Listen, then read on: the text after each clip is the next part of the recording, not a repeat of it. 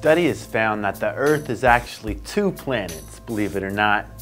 So does this mean I was right all this time in science class, which I had to take 3 times? If you heard of the believe it or not planetary embryo called Theia violently collided with planet Earth about 4.5 billion years ago, which led to the formation of our Earth's moon.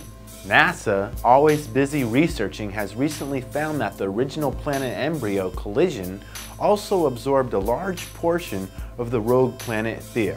In effect, this study insists that Earth and Theia are one. Edward Young, a professor at the University of California, Los Angeles, UCLA, said, "Theia was thoroughly mixed into both the Earth and the Moon, and evenly dispersed between them." UCLA compared chemical signatures in moon rocks with volcanic rocks from Arizona and Hawaii. These planets brilliantly collided head-on, with Theia introducing large parts on the Earth and Moon, researchers said. For more fascinating stories about space, feel free to subscribe to my channel.